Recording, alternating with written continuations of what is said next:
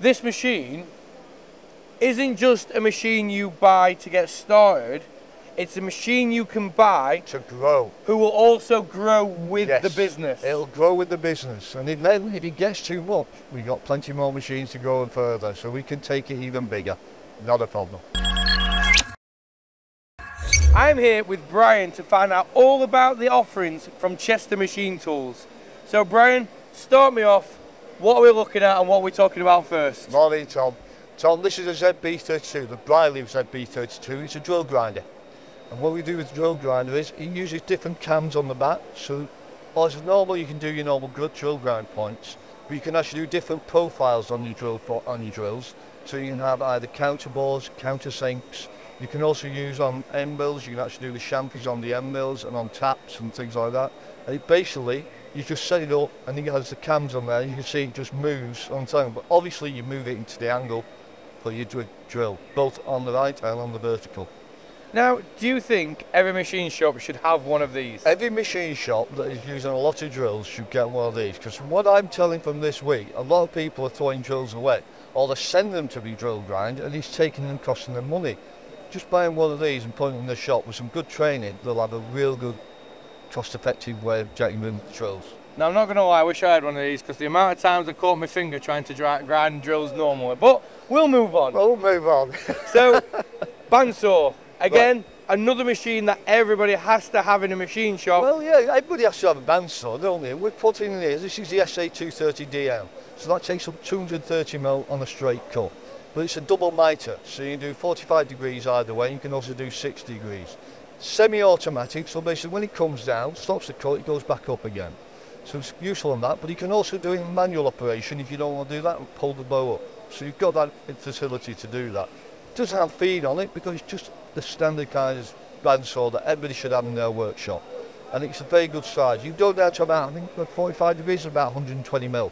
So it's quite good that way. And the thing is, there's not many bandsaws out there you see where you can actually do 30, 45 degree cuts as standard without you physically making your own blocks and making it a bit dicey. Yeah, that's what's happened with somebody's bought one and he said, "Can you buy a machine?" And it's like, we want someone who just sets. This is what you need, and he just does the job well. You know? And again, another offering from you guys that everybody should need. And we're going to move on now to a favourite machine. To be fair, this may be one of the most favourite machines I've seen at MACH, because you've got I'll tell you, it stopped everybody, because everybody thinks this is a DRO. And I did. And you did, but it isn't. It's a drilling machine with a touch screen. It's brand new to this year. We took it to Southern MACH Machinery Show, yeah, down south. But we brought it here as well, because it's a new product. And basically, this is a touch screen. So instead of you kind of figuring out on where you want it to be, we can actually set the limit of where you want to go. So just clear it, put in the depth you want to drill. We won't do 110 because we'll be here all day. Clear that. Sorry. But we'll do set a limit, enter, and then all we'll do, switch it on, turn the spindle, pull this down, just touch. And you'll see it's dropping down. So that'll feed itself. That'll feed itself, and then when it gets to 50, it just drops straight back up. And it's beautiful for that. But there's also something else on here as well, which I was quite surprised about when you told me. But well, you can tap. It does. It's got a tapping function. So what I'll do, if I press tapping function now, it'll actually spin back up because I stopped it. Well, you see on tapping function, you can't get that function. Because obviously you set the depth, and then when it goes that, it goes into the auto reverse and goes up, so you can actually feed it back up.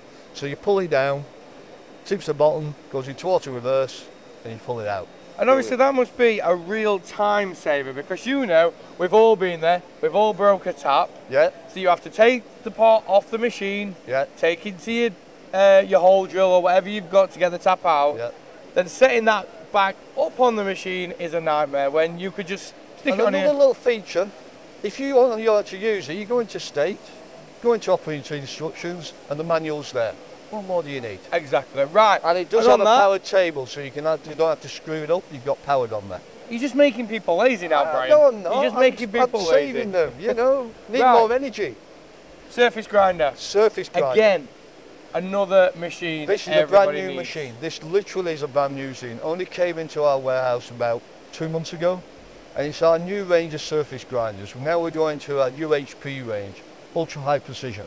These are 1640, so you've got a metre table, 400 across. So you've got a good spread on there. And the beauty of that with the UHP, it has a ball screws on the Z-axis, ball screw on the Y-axis with servo motors. So now you've got control of both axes. Benefit for that is, with using the Siemens touchscreen control over there, you can actually set the actual limit you want to do on the rough grinding, but then you can do incremental steps down and set those incremental steps. And you can do the same when you want to do your fine grinding.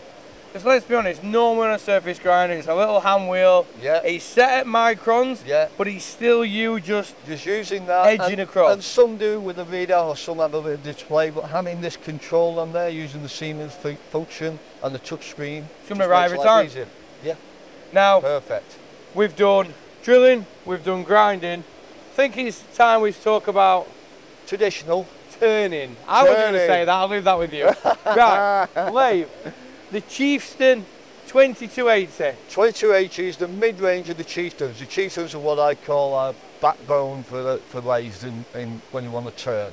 Good jobbing machines. This one actually has 560 swing. It has a 2 metre bed. You've got 105mm spindle bore.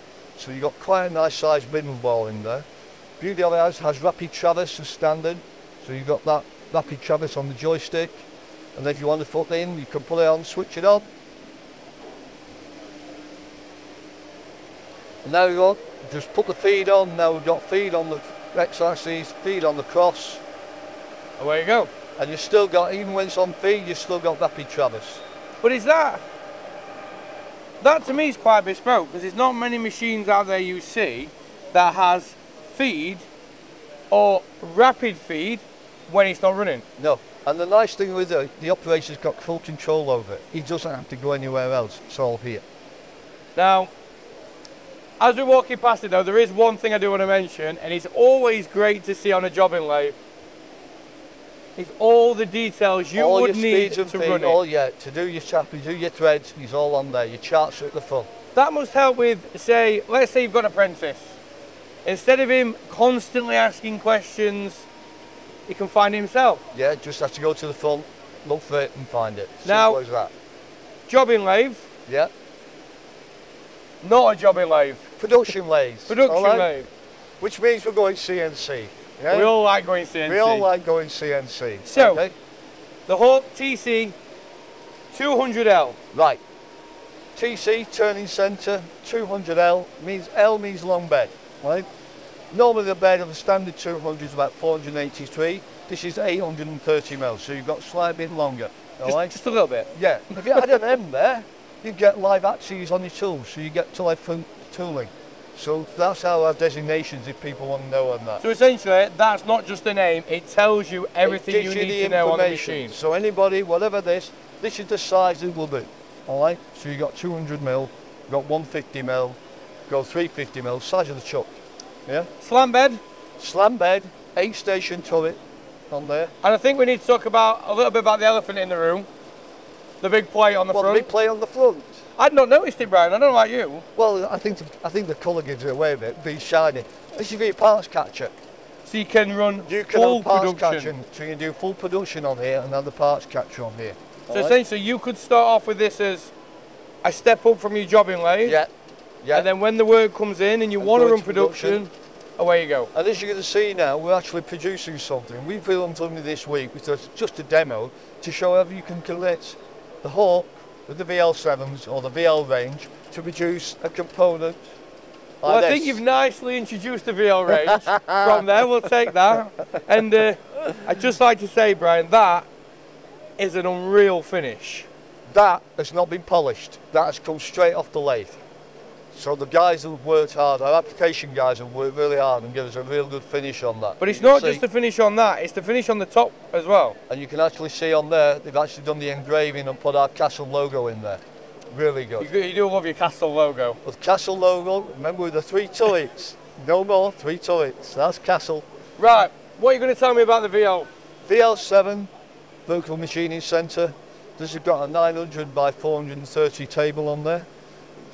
Has on there, you should have 760 on the X, 450 on the Y and 560 on the Z. 10,000 RPM spindle, but you can go to 12,000 RPM if you wish. I think you're showing off. But I am. Siemens 828D Siemens with shot mill. 828D shot mill. I do love shot mill. You can go Fanuc if you want, you can go iron. We'll put anything you want on there. So what you're saying is this is customizable and can be made bespoke for the customer. Exactly. You know, we don't dictate to the customer, we listen to the customer, we'll supply them what they want. It's great like that. When it comes to standard with our specification, because we thought we'll just make a spec. We've listened to customers, and what we've put is what we think is okay for general work, for going straight into production. Through spindle coolant, you get a standard. You've got your coolant splash at the back. Nice thing with this, it's got slants at the back, so when you do that coolant spray, it throws all the coolant down. You've got your chip remover as normal. It also has an air conditioning unit and an electrical cabinet, which means it's keeping your electrics cool. It'll run all day, all night. You're not going to have any problems about heat issues. So you've listened to the customers there who want to take this machine and run production, but then worry that it's going to overheat. Yeah. Solve that problem. Yeah. Through spindle coolant is normally an added extra with quite a price increase. Yeah. Made it easier, more effective. Yeah. Wash down. Yep. Always a problem on production, getting rid of the swarf, stopping building up. Yeah. So having the machine really slanted means you don't need it to get in there with a brush. No. We've all done it. No, all done it. Now, just before we end, there's one more little thing I just want to talk about. All and right. it's what else you can add to this machine. Stuff behind you. I feel like I want a panto. It's behind you. 5-axis table. A Lehman rotary table, all right? This can go up to 5 axis. So be prepared, ready to latch into Lehman tables. And that's standard with permanent. This is a permanent machine we sell for permanent. And this is linked in with them because there's a link in. So this will actually go and do a 5-axis option on here, which is a cracking deal. When you think of this, a small lathe, when you can actually a small milling machine lathe, small milling machine, you can now do 5-axis work on there. And like you said, that comes already implemented into the machine, so there's no pricey retrofit, there's no long downtimes of that retrofit. It's ready prepared to take all the connections. So yes, you've got to pay for the installation of that, but you don't have to pay for the actual installation and upgrade on the software. But I'm guessing if I bought this machine now, and then in 6 months' time I went, oh, I could really do with that table, I could then buy the table and add it on without the worry of you having to take off the control to bits, start drilling holes in my machine. Well, it's not so much that, but it's also, he's putting all the connections in it. He's putting all the electrical software in there that you need to do the connection from that. So yeah, you're right, he's ready prepared. So brilliant for a customer, they can expand without going too far. So this can actually give you 4 or 5-axis machining if that's what you want to go to. And I think that's a great way to finish, is to say that this machine isn't just a machine you buy to get started, it's a machine you can buy to grow, who will also grow with the business. It'll grow with the business, and if it gets too much, we've got plenty more machines to go further, so we can take it even bigger. Not a problem.